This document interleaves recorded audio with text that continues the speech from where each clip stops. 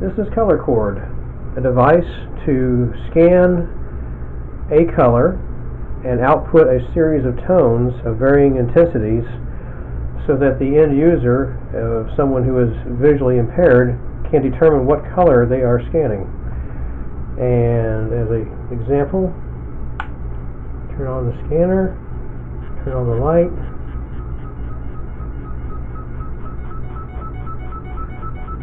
All three tones are equal value for white. Red gives you a primary low tone. Green gives you a mid-tone. And blue is the high tone. And any combination thereof can be determined.